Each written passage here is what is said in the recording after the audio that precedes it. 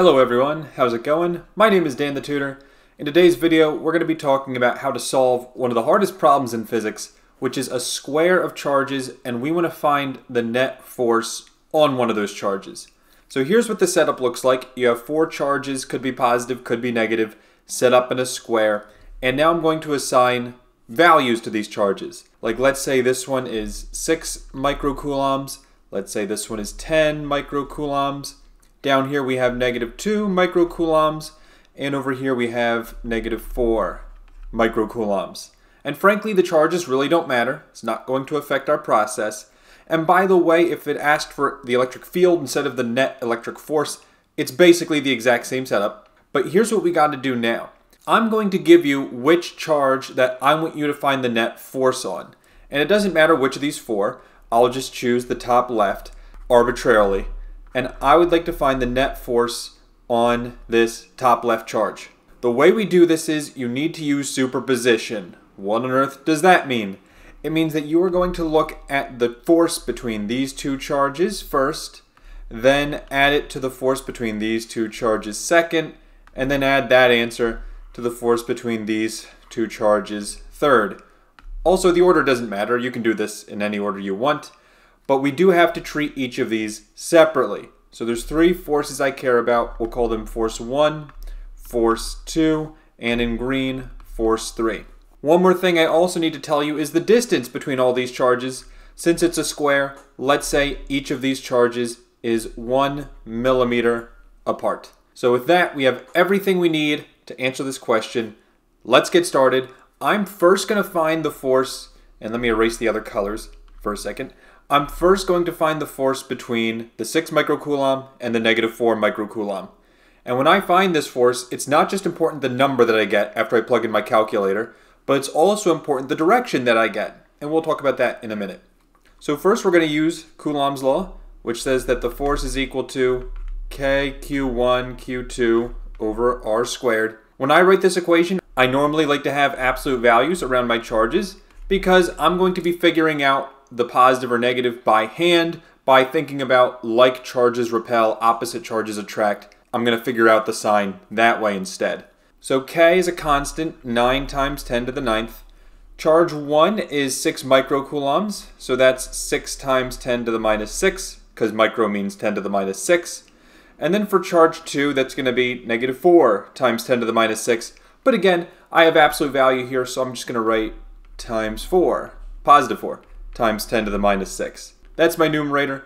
In the denominator, I have 1 millimeter, so that's 1 times 10 to the -3rd, because milli means -3rd, and that's going to be squared. I should also mention, why is the distance 1 millimeter? I think it's obvious, but just in case you don't see it, this is a square. Each of the sides are 1 millimeter apart from each other. That's why. So now I can just plug this into a calculator, and I can get my first force. And I got an answer of force 1 equals 216,000 units or newtons. And even more important, or at least equally as important, as the number answer, I also need to figure out which direction this is going to point, our options being up, down, left, or right. So looking at these two charges, these are opposite charges because one's positive, one's negative. Opposite charges attract, so that charge will want to go down, that charge will want to go up. But since I want the net force on the 6 microcoulomb only, I'm actually going to ignore the other charge entirely and just say that the net force is going to be pointing downward because it's attracting. And what that means, when I write it next to my answer, I'm going to be writing negative y hat because y hat means up or down and negative y hat means down. So this is perfect. We have our first force squared away. Next, we're going to find our second force, which is going to be between the +6 and the +10 microcoulomb. So for force 2, we're going to have force 2 equals K, which is a constant. Q1 is, again, the 6 times 10 to the -6. It's the first charge. The second charge is +10 times 10 to the -6. Easy. And then divided by the distance, again, is 1 times 10 to the -3rd, and that whole thing squared. And K is still 9 times 10 to the 9th. So again, I can plug this in my calculator, and I can get force 2. This part's the easy part. It looks like I'm going to get 540,000 newtons for force 2, And then what I think about is that pointing to the left, right, up, or down. It looks like we have like charges here, and we know that like charges repel. So the 6 microcoulombs going to want to go that way, and the 10 microcoulomb is going to want to go that way. But I don't care about the 10. I only care about the force on the 6. Looks like that points to the left, and left, of course, is negative x hat. So that's what I'm going to write right here. So there, force 1 is down, force 2 is down. Now we just need force 3, and this is the worst one because it's along the diagonal, and we usually don't like when that happens. So first, we're going to figure out the formula. Looks like it's going to be force 3 equals k, which is 9 times 10 to the 9th, times charge 1, 6 times 10 to the minus 6. Charge 2 is negative 2, but I'm just going to make it positive 2 anyway. 2 times 10 to the minus 6 for coulombs. And then divided by the distance, 1 times 10 to the minus 3rd squared.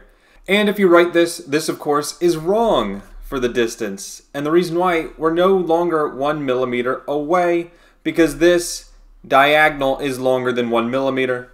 If you want to find the total, you have to remember that this is a right triangle right now, where that distance is 1 millimeter, that distance is 1 millimeter, and I have this beautiful right triangle right here, which means I can use Pythagorean theorem. So in other words, the distance squared is equal to 1 times 10 to the minus 3rd squared plus 1 times 10 to the minus 3rd squared, because both other legs are 1 millimeter long.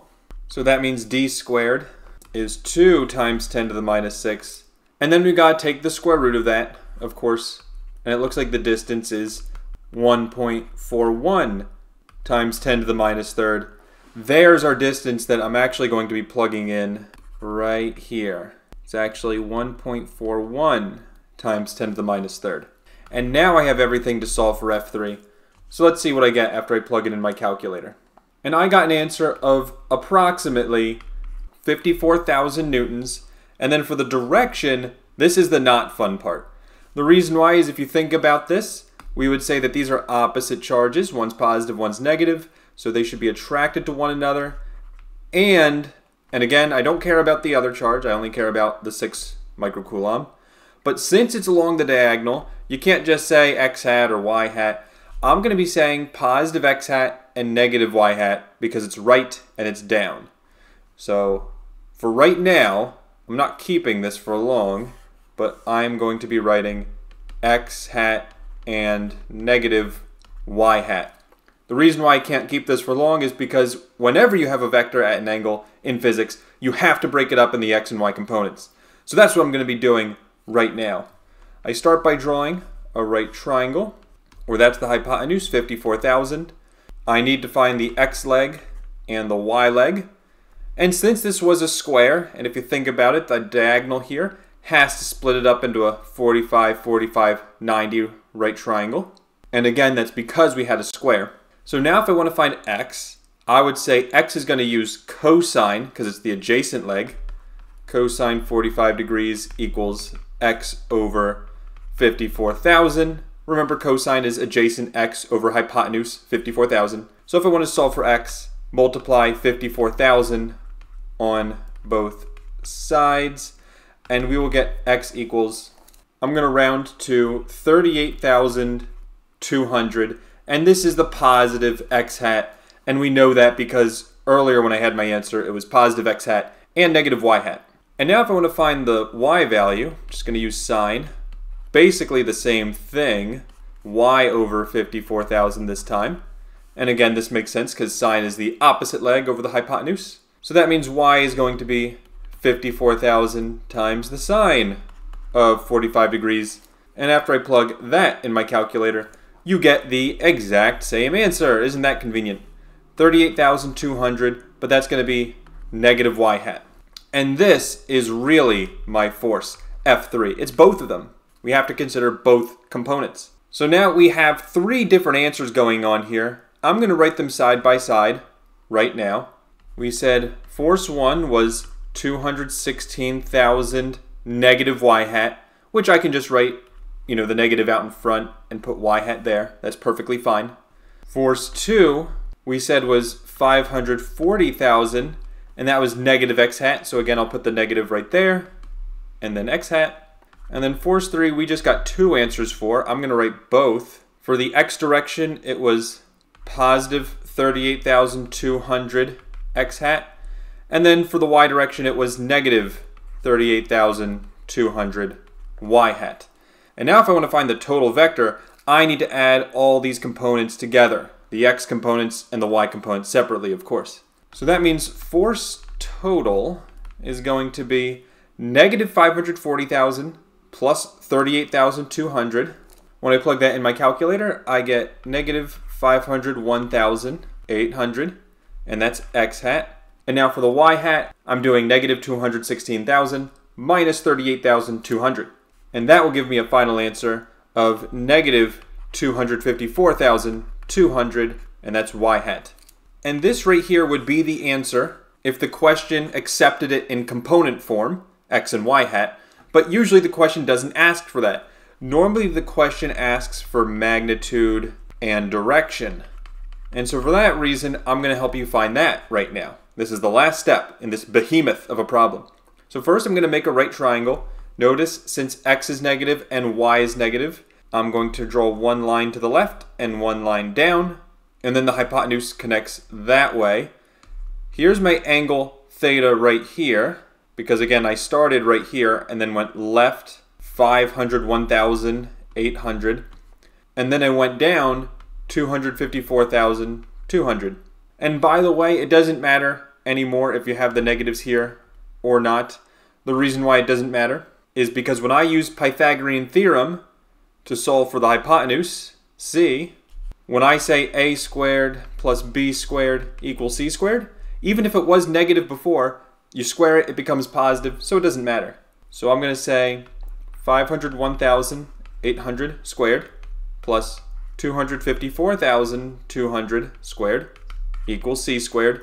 And then using Pythagorean theorem to solve for c, I end up getting a final answer of c equals 562,500 approximately. I don't care about the exact number, but this is good enough. So this is the magnitude in newtons, which magnitude simply means size, the number part. And now if I want to find the direction, I'm going to use tangent of theta. Why tangent? Because tangent is the opposite leg over the adjacent leg, and I have both of those. So that's exactly what I'm going to write right here. Tangent theta equals the opposite leg, 254,200, divided by 501,800. And again, I don't care about the negative signs. I'm going to take care of it, and I'll explain that in a minute. But now to solve for theta, I got to take the arctangent of both sides. And that will give me an answer of theta equals 26.9 degrees. And again, because I know theta has to be this angle, I'm saying it's below the negative x-axis. What do I mean below the negative x-axis? Well, remember, this is really on like a coordinate grid where this is positive x, this is positive y, this is negative x, this is negative y. And if you're confused by that, let me just remind you, theta, the angle, we said was down and to the left. And so if you're down and to the left, then you're below the negative x-axis. And basically, I'm just going to write that right here, 26.9 degrees below the negative x-axis. And there's our answer for the angle. And by the way, if you wanted your answer counterclockwise from the positive x-axis, because sometimes they'll ask this as well, let me just go back up to my drawing right here. If this is the positive x-axis right here, and if you think about it, this is 180 degrees, then you just take theta and add 180 degrees, not too bad. Your final answer would be 180 plus 26.9, giving us 206.9 degrees measured counterclockwise from the positive x-axis. Sometimes they ask for this, sometimes they don't, so I'm just preparing you for everything. And yeah, that's basically it. Again, this is one of the hardest examples in all of Physics 2, so if you got this right, then hopefully nothing's going to stump you up when it comes time for the exam. So thank you all for watching. I hope you have a great rest of your day, and I'll see you in the next video. Take care, and bye-bye.